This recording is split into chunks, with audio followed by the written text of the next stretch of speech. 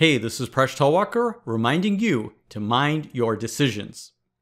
Here's a fun problem for the upcoming Pi Day. The square root of pi plus e is equal to the square root of pie.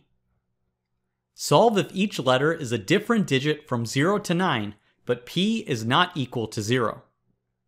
Note, pi is a 2-digit number and pie is a 3-digit number. You're not allowed to use calculators to solve this problem. I thank Manan Shah, who listed this problem on his website, Math Misery. Can you figure it out? Give this problem a try, and when you're ready, keep watching the video for a solution.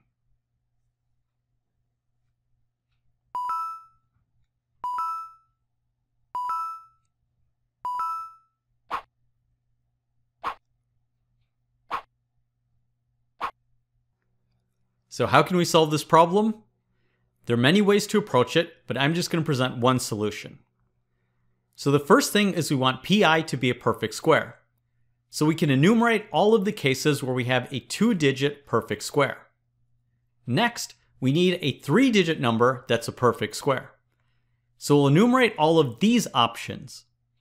Furthermore, we need the first 2 digits of this number to also be a perfect square. So we can see we have one example in 169 where 16 is the first 2 digits, and we can go through all of the other cases. So we end up with exactly 3 possibilities. We now need to check if these will work for our equation. So we can compute these examples, and it turns out only the first case is valid. And that's our solution.